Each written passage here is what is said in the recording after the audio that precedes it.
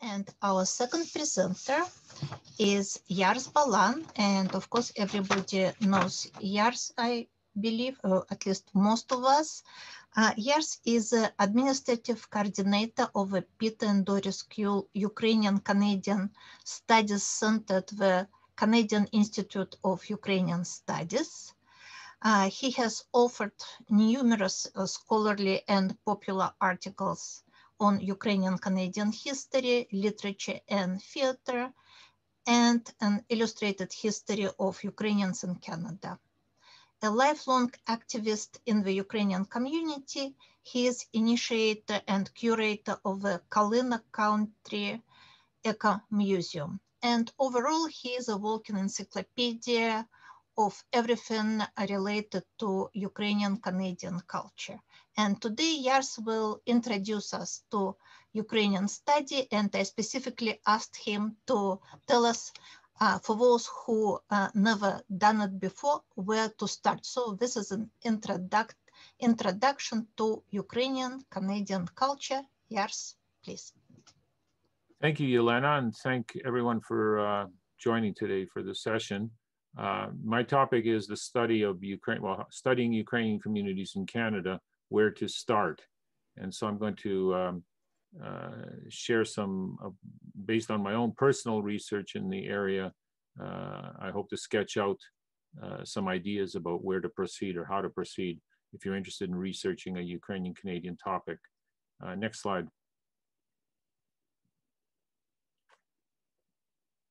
The first thing you have to ask yourself is, you have to define your study area and what it is you're trying to accomplish with your research.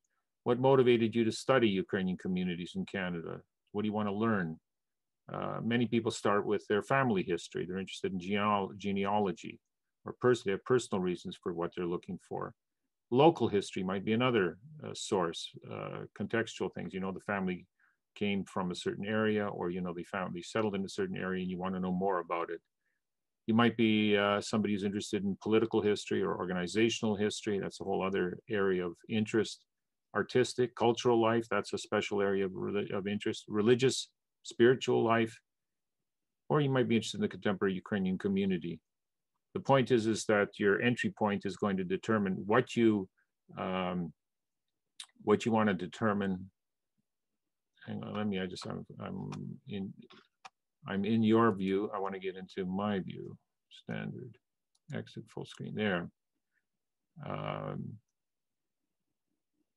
What you're interested in is going to determine where you start and what resources you use. Next slide, please.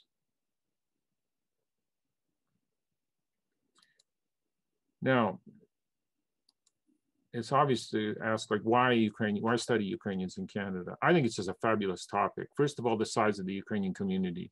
You have to remember that Ukrainians have immigrated to Canada in 4 major waves. The first wave brought 170,000 ethnic Ukrainians to Canada. The second wave in the interwar period was 68,000. The third wave was 53,000. That was in the post-Second World War period, the refugee immigration.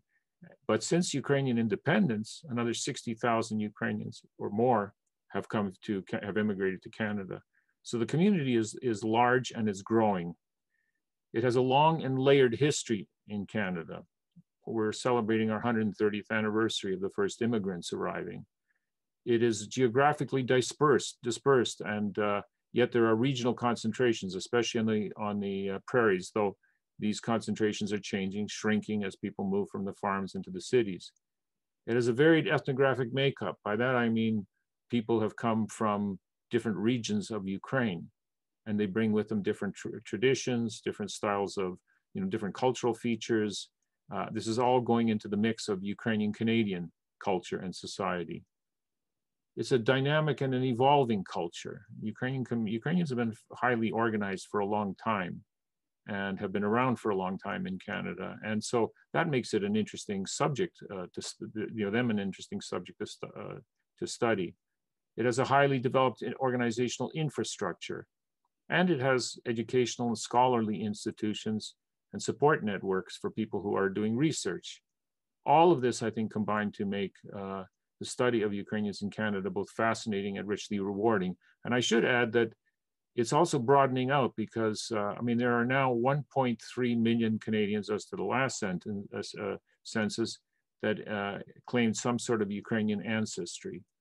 That doesn't include, and many of these are partial Ukrainian now, 1/3, 1/4, whatever, through intermarriage, but they still identify in some way with their Ukrainian heritage. What's also interesting though is that Ukraine has provided a lot more immigrants besides the ethnic Ukrainian immigrants. Many Jews, many Poles, many Mennonites, German Lutherans, Moravians, Romanians, also come from villages and towns and cities inside Ukraine. And many of these people are now starting to identify their roots as Ukrainian. They say that, you know, they identify with their Ukrainian roots, whereas earlier they said, well, they came from Russia, they came from Poland, they came from Austro-Hungary, whatever. This is also adding to the mix of Ukrainian Canadian studies. Next slide, please.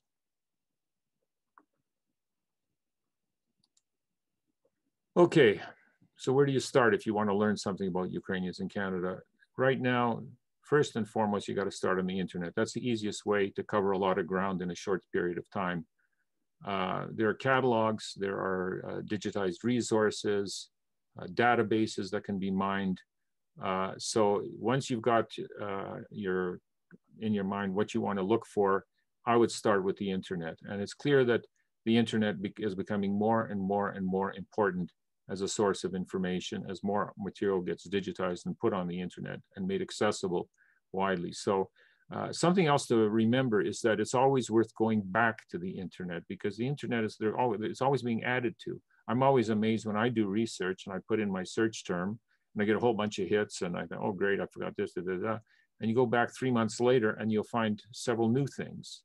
Some of it is stimulated by your own activity in searching for it. I guess the algorithms, the way they work, they realize that this might be of interest and they throw things up. So it's a source you start with and you come back to, and it is going to become more and more important.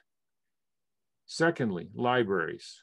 Libraries still play an important role in any kind of research, especially for Ukrainian Canadian studies. And there are many good collections at the University of Alberta, has a very good collection of Ukrainian Canadian materials. Most universities in Western Canada, Saskatoon, Winnipeg, Toronto has a very good Ukrainian collection with Ukrainian Canadian materials. And there really is, you have to make use of books and microfilms that haven't been digitized. Now, again, there are more and more of these things that are becoming digitized. For instance, there is a university in Zaporizhia that is gradually scanning and digitizing all kinds of Ukrainian Canadian publications, books published in Canada, pamphlets, plays, those kinds of things. And this is very, very convenient, especially if you're moving somewhere and you don't want to haul your whole library with you to continue working in your new location. You can access more and more information on the internet. If you're going to be going more seriously into research, archives, because you want primary sources, become very important. And I would like to just point out that, first of all, the search in archives begins in your own personal family archives. Many families have, you know, collections of things that they've saved, documenting their own histories, and that these can be very, very valuable to you in your work, depending on what you're doing. There are community archives. Oseradok in Winnipeg, the Ukrainian Cultural and Education Centre, is one that's very well known. We regrettably just lost our Ukrainian Canadian Archives and Museum of Alberta, but there are museums here as well that have materials. There are university and provincial archives. Our University of Alberta archive has Ukrainian Canadian materials. The provincial archives of Alberta is a good place, Manitoba, Saskatchewan, Ontario, because I made use of them and they've got interesting materials on Ukrainians in Canada.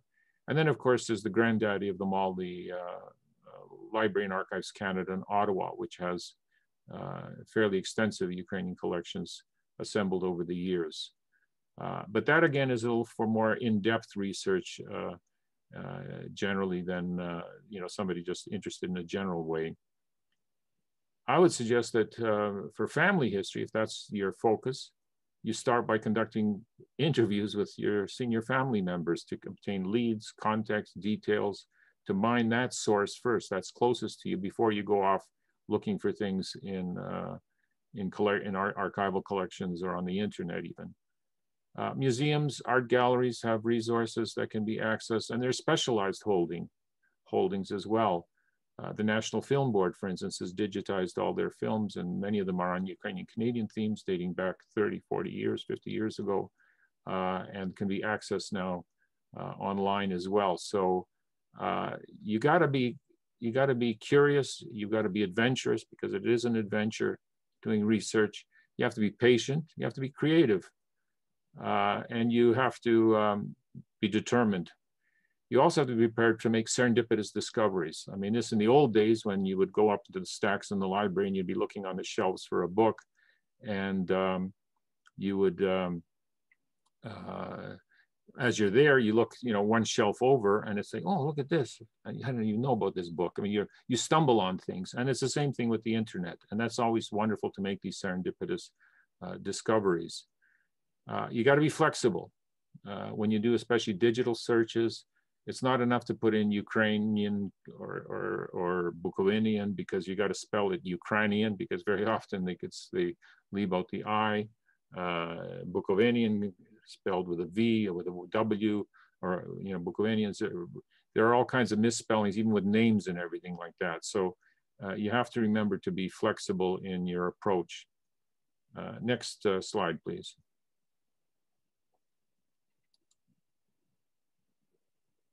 Now, you're very fortunate that, one other thing I would add, thank God we're not Poles, because if you were to put as your search term on in a digital database Polish, you'll get every shoe polish ad and tooth polish ad and whatever. We're very fortunate that Ukrainian doesn't have synonyms that draw you in blind alleys here. And we're very fortunate that the Ukrainian community in Canada has produced an extensive written and published record. Some things you need to be aware of. So first of all, is that there's a lot of stuff that is written, and you don't need to reinvent the wheel. If you can find it already documented, written up, then you don't need to reinvent the wheel on it. The quality of this literature varies widely, but it is useful, and it is an interesting place to start. And sometimes I said, you got to sort of comb through it. Some of the stuff isn't that factually accurate, especially stuff in the local histories, but there are some gems sort of scattered among it. So again, you have to go through materials looking for stuff that's relevant to your interests, your research interests. Some of the published material is of a scholarly nature. Some of it they're popularly written works, but they're intended more for the general reader, but they might be sufficient for your purposes. So the fact that something doesn't have footnotes all through it may be fine for what you're doing. There are political factors that have to be taken into account when doing Ukrainian Canadian research. Because of the political division in the community, but first of all, between the communists and then the pro-Soviet and the anti-communist wing of the community, but also between the different organizations and organizational rivalries, this colors the research and the materials that are available. So for instance, you'll get an account on the Ukrainian stage in Canada by Peter Kravchuk, and it's really the history of the Ukrainian stage of the Ukrainian Labor Farm Temple Association, the Association of United Ukrainian Canadians. It's not a general history of Ukrainian theater. From the quote unquote national side of the community, there's the same issues. So you should be aware of that sometimes you need to read in several areas to get a balanced picture of something. There are many articles, not just published in books, but they're scattered in journals and periodicals and essay collections. Sometimes the title of the collection will tell you that it'll be to look for, but be aware that there are materials available in all kinds of nooks and crannies. And most important of all, there are gaps in this literature that are still waiting to be filled, and maybe that's your job as researchers. The pioneer era, for example, is much better documented than the interwar years. for various reasons. It was a much bigger immigration. There's a kind of mystique around, the trailblazing pioneers. There's a certain kind of romance to it, I guess. And so it's been the focus of greater scholarly attention as well. But that just means that there's all kinds of opportunities to do new research in areas that need to be explored. And next slide, please.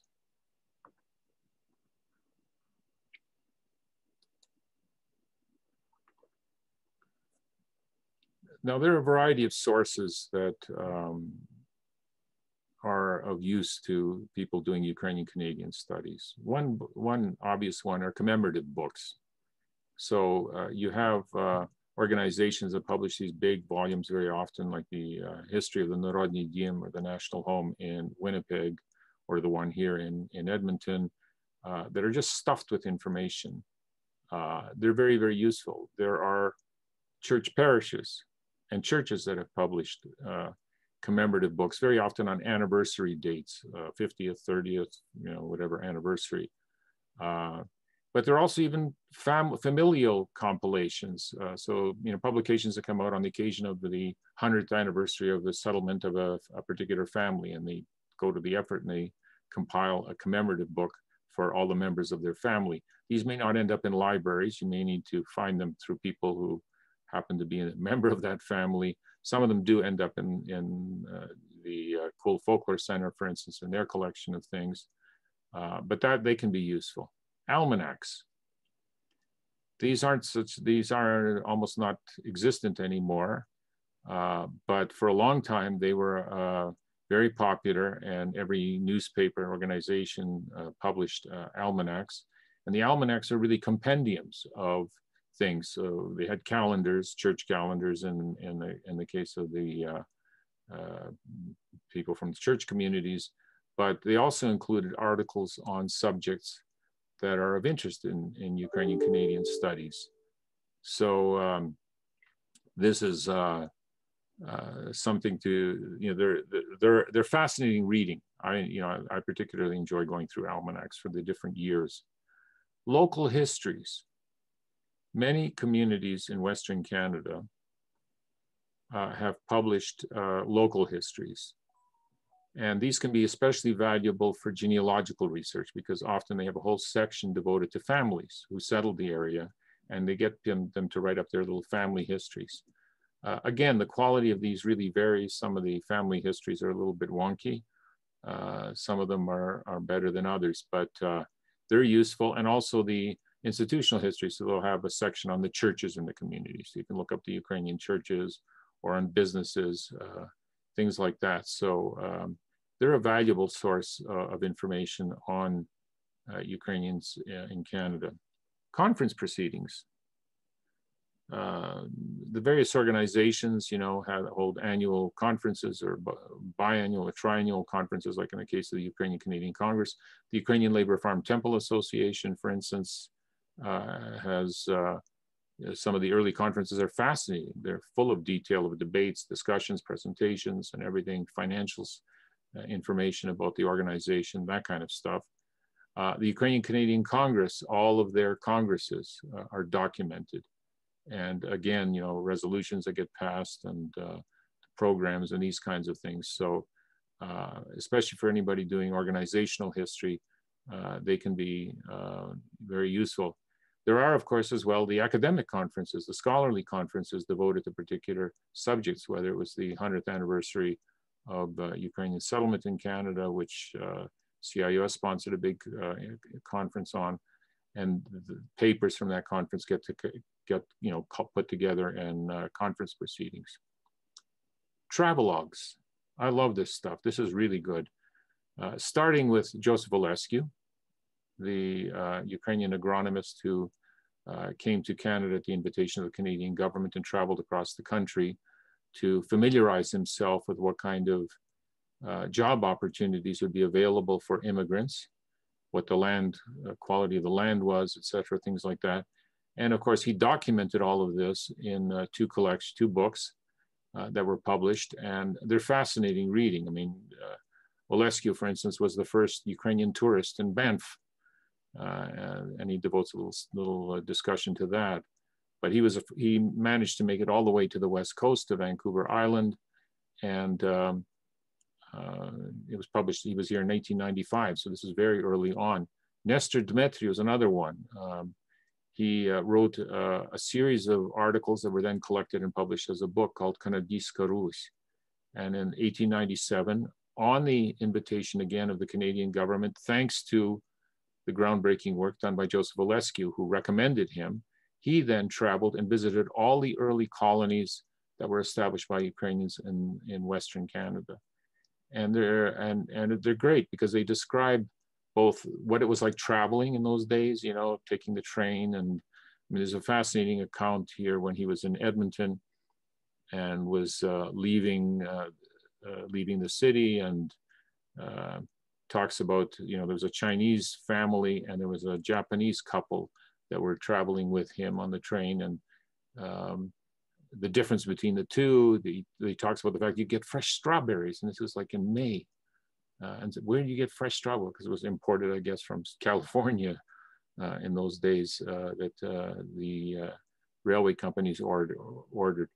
The atmosphere on the train. He was a big fan of. He was a big Anglophile, I guess, is what you'd say. He liked Americans. He liked North Americans. He liked American women and everything. So all of that comes through. But the details are very, very rich in details. Like when he goes out to Fort Saskatchewan and he goes out by wagon. A young man took him out and they spent the night in Fort Saskatchewan, and he describes the trip on the trail. So all of that is like very, very interesting. Those are some of the early ones, but there are later ones that come along too. So Osip Nazaruk in 1920s, he traveled across Canada and wrote up his experiences, and they were published in long articles, descriptions of what he saw. Doki Humanna, Vichny Ohni Albert, Michael Marnichak wrote about traveling to Alberta and describing people that he met and places that he was. All of this stuff is fascinating and very valuable. And it goes on and on. I mean, most recently, Stanislaw Lozebnik, and earlier, I think it was Volodymyr Brovchenko. I think the late poet, anyway, you know, the people from Soviet Ukraine who came, or post-independence Ukraine who came and who traveled around Canada and end up writing a travel log. So this is a whole genre of work that is very, very interesting and useful for some kinds of research on Ukrainians in Canada. There are, of course, theses and dissertations that have been written on topics related to Ukrainians in Canada. Many of these, or most of these, are now available online and can be again, the quality varies. I mean, some of the MA theses are a little bit thin. Some of the material is dated. But there is this fairly extensive body of work that's worth exploring as well. Directories. They can be kind of mundane. You think, well, you know, telephone directory, business directory, association membership directory. I'll give you one example of how directories got used. When Oris Martinovich was writing his first volume on the history of Ukrainians in Canada in the pioneer era, he got I believe it was a 1911 copy of a telephone directory for Winnipeg. And he went through and first of all flagged all the Ukrainians who could afford a phone. And this is still early days. So who in the community had a phone? And of course, many of the leading activists all had phones. And many of these activists were engaging in fierce polemics in the press. They were attacking each other and calling each other horrible names and whatever. They were at war. And he said the shocking revelation is that, of course, they gave the address. And he says, when you start to look at the address and you realize they were living 3 doors down from each other, how they interacted on the sidewalks must have been pretty interesting. But directories, those things can be useful. Now, there are mainstream Canadian newspapers and magazines that are also full of material of Ukrainian Canadian interest. Maclean's magazine has now been digitized and is publicly accessible. Saturday Night magazine, not so, but there's material there. Canadian Forum. Many Canadian newspapers have now been digitized. And so they're available as searchable databases. And I've been making extensive use of these in recent years. Again, it varies in quality. The Edmonton Journal, for some reason, I mean, the paper was cheap, the printing quality wasn't the best, and on top of that, the editing wasn't the best either. And so it's hard to make out some of them, but you can cover a lot of ground. I was just working on a piece on Michael Govda, and I put it in the Edmonton Journal and got 300 hits. Well, of course, not all of them are about the Michael Govda that I was interested in, but there were lots and a lot of interesting stuff. And you, from 1906, from 1928, from 1942, you cover a lot of ground with them. But this is a very rich source. And if you're working with English language sources, if you don't speak Ukrainian, you can access this material and make extensive use of it. You'll find all kinds of interesting stuff there. And of course, there are the guides. The Canadian Institute of Ukrainian Studies produced a guide, Francis Swedipa's guide to Ukrainian Canadian newspapers, periodicals, and calendar almanacs. There are other guides that are available online. And all of these are very, very useful sources for pursuing research into the history of Ukrainians in Canada. Now, there are, in the literature on Ukrainians in Canada, there's some well-known names that deserve to be recognized and can be very useful. These include James Wordsworth, J.S. Wordsworth, whose 1909 study, Strangers Within Our Gates, Coming Canadians, is a classic and deals a lot with the Ukrainians. My Neighbor, a study of city conditions as a plea for social services. You'll see there's no Ukrainian in the title, but the subject of his studies, document a lot of stuff about Ukrainians in that period. The first work of Ukrainian Canadian history really has to be credited to Sigmund Baczynski, who in 1928 published a book called Historia Canady. It's only available in Ukrainian. And in it, he gave a history of Canada. It was introduced by Ralph Connor, or the Reverend Charles G.D. Gordon, better known as Ralph Connor. He wrote an introduction to it. But he also included a chapter on Ukrainians in Canada. And that became that really is the very first work of Ukrainian Canadian history. And it just shows you that the community at a fairly early stage became conscious of the fact that it was making history and that it was needing to be written up. Baczynski was also kind of a literary scholar. He was an educated man. He was a Presbyterian minister, well connected with the Anglo community. He had his wife published early stories in Maclean's magazine in the 1920s in English. And he himself also wrote a novel, Ключ Журавлі, which the Canadian Institute of Ukrainian Studies published about a decade ago in Ukraine for the very first time. This is a novel that he finished in the mid-30s. And basically, it's a novel that describes the immigrant experience of Ukrainian immigration to Saskatchewan. And it's a big book, very richly detailed.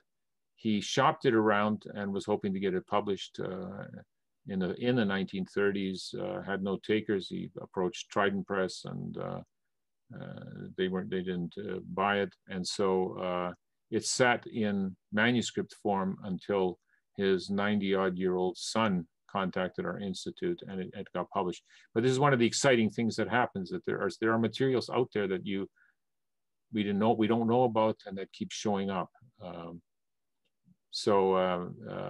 Charles Young, the Ukrainian Canadians, A Study in Assimilation from 1931 is another classic study.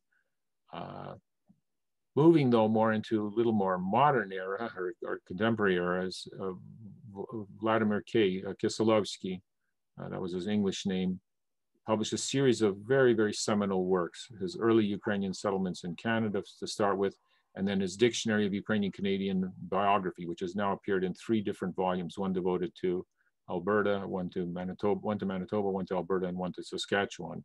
Saskatchewan was just published in 2018. It's all, published posthumously. Michael Marinchak is a big heavyweight because he was a Ukrainian immigrant after the Second World War who wrote numerous books and articles on history. I couldn't even begin to list them here, but major works. His multi-volume history of Ukrainians in Canada was published in English in a abridged English translation called The Ukrainian Canadians, a big fat book. And even though some of it's dated, some of it's not 100% accurate or whatever, it still is a very useful place to start any research, because again, he footnoted things, and so you can follow up on sources as well with him. And he also produced a biographical Dovidnik to the history, his book, which is again extremely useful, very incomplete, lots of names that should be there that aren't, but at least for many cases give you basic biographies of prominent members of the Ukrainian community. Another person who is certainly worth mentioning is Petro Kravchuk. Kravchuk was an activist in the Ukrainian Labor Farm Temple Association. He was an interwar era immigrant to Canada, unlike Maranchak, who came after the Second World War. And he took up the task of documenting and writing up the history of Ukrainians in Canada from a left-wing perspective. And he was extremely productive, hardworking, and he produced all kinds of books and articles on all kinds of aspects of Ukrainians in Canada, including the history of the Ukrainian Labor Farm Temple Association, Association of United Ukrainian Canadians, their theatrical history, literary history of Ukrainians in Canada, just on a whole variety of topics. With Maranchak, the two of them are really pivotal figures in the evolution of Ukrainian Canadian studies. Olya Voitsenko performed an invaluable service because she went through the issues of Ukrainsky Holocaust. I can't remember when what the last one covers, but I think they're in 7 or 9 volumes or what. But they're a great source for she flags names and issues or whatever that you can sources of articles that appeared in the press. Very useful thing. And then of course you had the former university, or the late University of Manitoba professor JB, or Yaroslav Rudnitsky. He was a specialist in folklore, linguistics, on whatever it's called, onomatics, whatever, about names, but a very wide-ranging intellectual, and he published all kinds of little booklets on various things that are of relevance to Ukrainians in Canada. Next slide. There are, within this general body of literature, there are specialized areas. For me, because of my interest in Ukrainian Canadian literature, I'm most familiar with it, and there are several names that stand out in terms of writing and publishing on Ukrainian Canadian literature. Mikita Mandreka, who wrote a history of Ukrainian literature in Canada in 1941 yet, was translated and published in '68 into English. Yar Slobutich, late professor at the University of Alberta, was very active in producing numerous articles and books on literature. He has a bibliography of Ukrainian Canadian writing, far from complete, still useful, and made a seminal contribution in many respects. This is something that has to be given, the post-World War II immigration has to be given some credit for, that they came to Canada, and rather than just poo-pooing the earlier generations of immigration, of the pioneer and the interwar immigration, they took an interest in them, and they began writing about them and documenting them. Not all, there were members of that post-World War II generation that did kind of look down their noses at them, but there were scholars, historians, whatever, like Mandreka and like Slavutich and Maranchak, that took this stuff seriously and made a contribution to the development of Ukrainian Canadian studies. Oleksii Holovka was another one. Watson Kirkconnell was a very interesting character because he was a multilingual literary person, but who was very active and very interested in Ukrainian Canadian literature, probably learned Ukrainian, did translations from Ukrainian, and really popularized Ukrainians in Canadian literature. Myself, my own work sort of falls more into this category. I'm interested in Ukrainian Canadian literary history, and in particular the history of Ukrainian theater in Canada. And then, of course, there is a wealth of literature by dozens and dozens of authors, poets, playwrights who wrote creative works in Ukrainian, on Ukrainian, Canadian, and other themes. And this is going on. I know that Olya Presic in Victoria is a writer, and she's been writing books and things like that. So the writers who come from Ukraine and still write in Ukrainian have also contributed to this literature. But Canada is unusual that we produced a generation that was born in Canada as well, and also contributed to Ukrainian language literature, that they spoke the language well enough, they felt comfortable. Ivan Danilchuk is one name that comes to mind. Mikhailo Petrievsky, who were raised in Canada, but chose to write in Ukrainian and made a contribution to Ukrainian literature. So this is a whole sort of like specialized area. I could do the same thing for Ukrainian church history. For instance, the Paul Yuzik's history of Ukrainian Orthodox Church. There's the history of the Ukrainian Orthodox Church by Semen Savchuk, Reverend Savchuk, and Mulaklusik, 4-volume major sort of study of the history, dated now, but still very, very useful. Now, when you want to go delving deeper into it, now, one thing that sometimes gets overlooked by people working in nonfiction is that they use only nonfiction sources and they ignore the fictional literature. Before I get into that, though, I just want to point out that one other source of very, very interesting information is the memoiristic literature. It produced both by immigrants in different waves of immigration, some of them pioneers, some of them interwar, some of them post-World War II. And I'm sure, hopefully, this latest immigration will produce its memoiristic literature, but also in some cases their descendants, and there were Canadians who lived and worked among Ukrainians in Canada who also contributed to this literature. This has not been properly explored. There's work to be done in this area. So if that's something that catches your fancy, you might want to focus on that. I've got a whole couple of shelves of memoirs that I have not read because I just haven't had time. Some of them I'm familiar with, some of them, and there are fascinating things. Like in the pioneer area, you get these accounts of encounters with the First Nations people in some of these memoirs. So lots of interesting stuff there. But let's talk a bit about fictional literature and poetry. It's important because it provides, it can flesh out a community, a culture.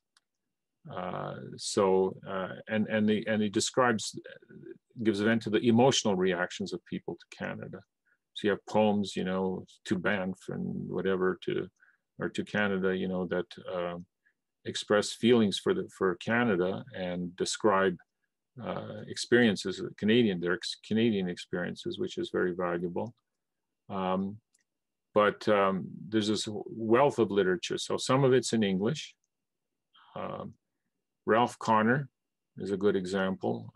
The Foreigner is the very first book of fiction published with Ukrainian material. So it's set in North End, Winnipeg, came out in 1909, created a huge kerfuffle in the community who are not happy with it because he portrayed the Galician ghetto, really, where many of the immigrants are poor, standards of hygiene were low, they were struggling, there were all kinds of social problems, and many Ukrainians were offended by his portrayal of them. He also had vague ideas about who these people were. I mean, they're all sort of Hungarians, Russians. It's all like this morass that he threw together. But Connor was a hugely popular writer at the time. He published a whole series of novels. I said his actual, that was his literary pen name. He was actually Reverend Charles G.D. Gordon, who became the first superintendent of the United Church of Canada, Presbyterian minister, missionary priest in Western Canada, Very interesting character, and then by and large, quite sympathetic to Ukrainians. But The Foreigner was not, as I said, a big hit, and unfortunately, they also made it into a movie in the 1920s. It must have been without sound or whatever. I've never seen it. I'd be curious to see it. But more importantly, there were all these other Canadian authors, many of them very well-known names, that produced literature where they have Ukrainian characters, Ukrainian storylines. Frederick Philip Grove is one, Morley Callahan, W.O. Mitchell, a very famous one who has seen the wind. Gabrielle Roy, I just recently read Where Nests the Water Hen and Streets of Riches. Where Nests the Water Hen takes place northeast of Dauphin. Even though it's the story of a French family, there's all these interactions with Ukrainians in the area that are described, and they're quite interesting. And then Street of Riches, she has a story devoted to a settlement of Bukovinians in Saskatchewan, and it's in Manitoba, but it's fictionalized. But her father was an immigration agent, and she drew on that experience in her account. Sinclair Ross's Sawbones Memorials, another well-known work, and there are a whole slew of other Canadian authors who have integrated Ukrainian stories into their fictional work. W.G. Valgard's son, John Marlin, Morley Torgov, Margaret Lawrence, and others. So if fiction is your passion, then there's lots to read in English and in Ukrainian as well. Next slide. Now, more authors, began writing, writing on Ukrainian Canadian themes. One famous work is Vera Lysenko's Men in Sheepskin Coats, a study in assimilation, which came out in 1946. This is already, again, Ukrainians taking an interest in their own community and in their own history. And Vera also wrote two novels, which I'll mention a little bit later. But this is an important work. It's kind of using sociological resources and historical resources to create a sense of what the community looked like at that particular moment. J.S. McGregor's Provilny Zamli Free Lands, the Ukrainian Settlement in Alberta, is a famous book. And it's really about the block settlement northeast of Edmonton. And again, full of all kinds of anecdote and interesting information that make it rewarding reading. Am I on the same page as you? No, I'm not. I think you've gone ahead of me. Yes, you've gone. It should be still more authors who have written on. Go to the next one. Oh, how is this? I skipped the slide. Sorry about that.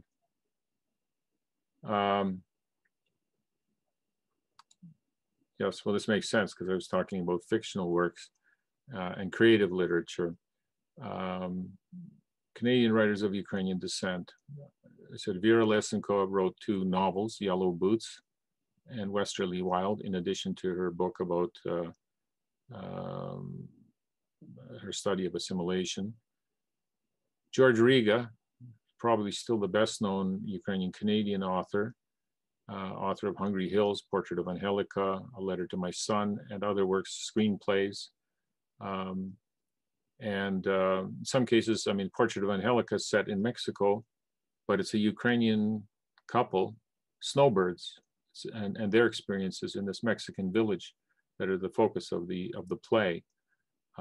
Letter to My Son was made into was done as a screenplay and published as a separate work as well. But he has other little Ukrainian references throughout other works of his. Myrna Kostash is with George extremely well known, especially her All of Baba's Children, which came out in 1977. It was groundbreaking because it was devoted primarily to describing the first Canadian-born generation of Ukrainians in Canada. But she followed it up with Bloodlines and A Doomed Bridegroom, a memoir based on her travels in Ukraine and Eastern Europe. Helen Petrubenko's book, No Streets of Gold, came out at the same time as Myrna's book did and didn't get the same amount of attention, but is still very valuable, partly because Helen grew up in the Peace River country and in another area settled by Ukrainians outside the block settlement, whereas Myrna's was focused, her All Above His Children was focused in the Two Hills area of Alberta. Janice Kule-Kiefer, who I happen to have grown up with in Toronto and have known my whole life, has now produced a number of works that deal with Ukrainians being a Ukrainian Canadian. Her Green Library, Honey and Ashes, A Family Story, and the Ladies Lending Library, which takes place at Kalena Beach in Ontario, which is a fictionalized version of Wasaga Beach. Larry Varvaruk from Saskatchewan, his Ukrainian Wedding in 1999, Andrei and the Snowwalker came out.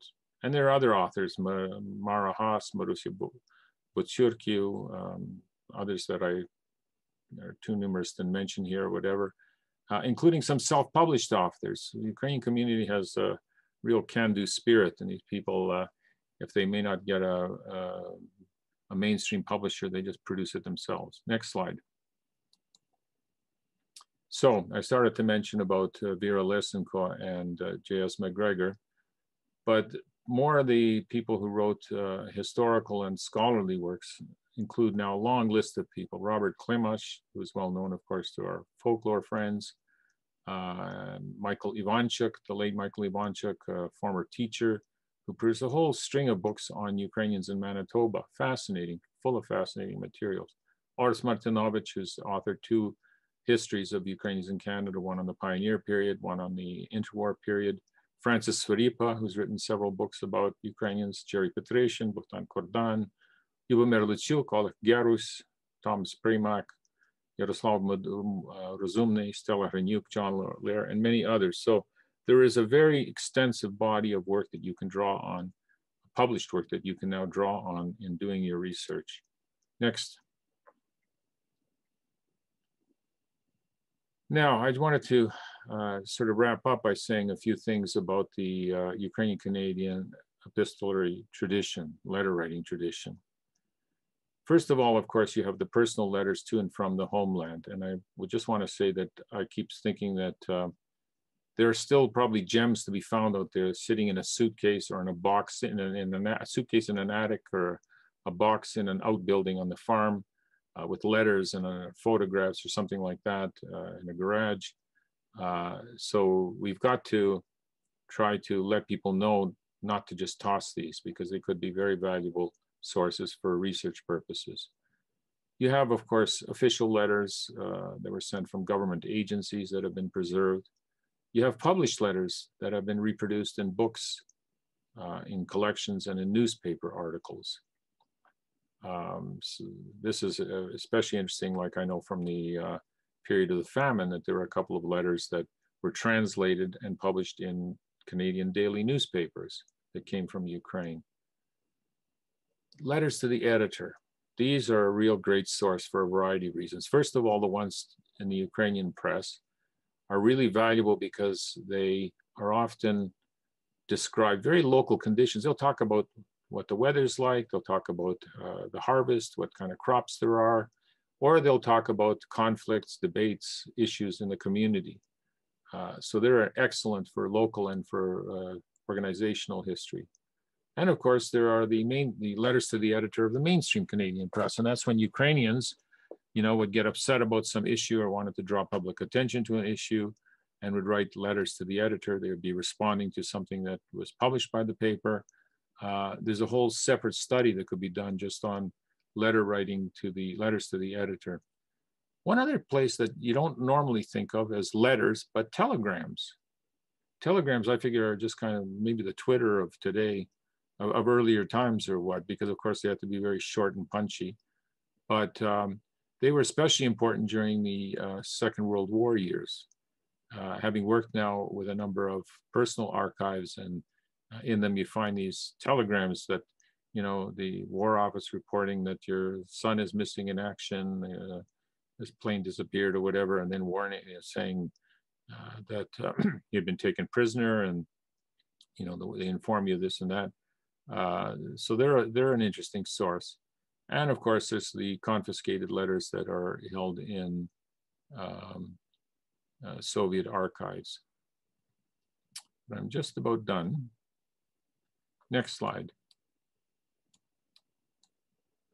One of the things that struck me about the letter writing is how the fact that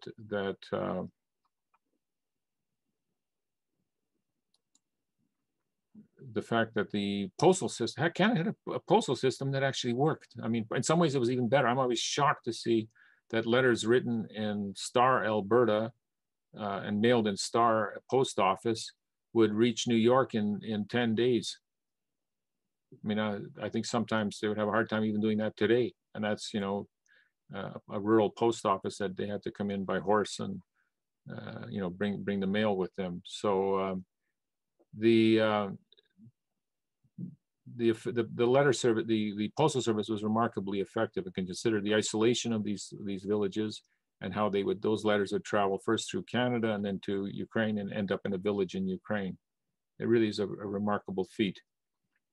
Now, not only did these people write letters to family and friends back home, but they also wrote them to church officials, to newspapers, both in North America and Austro-Hungarian Ukraine, effectively documenting their lives, their hopes and activities. And I can just mention as by way of advertisement here that the Canadian Institute of Ukrainian Studies, for instance, has published a collection of letters from Ukrainian immigrants to Canada to Ukraine's Novoho Kraju, that was edited and compiled by Alexander Sich, and there are other collections like this. But they're very interesting and they're very useful for the study of Ukrainians in Canada. Next. Now, one of the things that, just in concluding, going back to the early immigration to Canada, is the importance of letter writing in bringing people to Canada. Having learned to read and write at a young age, Ilya Kiriak, the well-known author of Cynism Yi, often wrote letters for illiterate neighbors and other villagers to family members who had settled abroad, also reading the letters that they sent in reply from distant homesteads on the prairies. In his own words, quote, "Those acres, bushels of grain, and herds of cattle seduced me." Inspired by these accounts, when an opportunity to emigrate to Canada presented itself to Kiriak, he was quick to seize on it, and he left his native village in Zavalya for Canada in the middle of a snowstorm in 1906. So these letters fired the imaginations of the peasants, the relatives who had neighbors and friends and neighbors, family and neighbor who had stayed behind in Canada, and encouraged many of them to write. And they yanked a lot of these people. And of course, when they came to Canada, they looked for land as close as possible to their relatives. And so you develop these recreated villages in some ways in the patterns of settlement of where people were clustered together who knew each other in the old country or were close to each other in the old country, and continue that relationship here. But it was the letters that were the hook that brought him here. And I thought that's an interesting thought considering this letters project. And the final slide.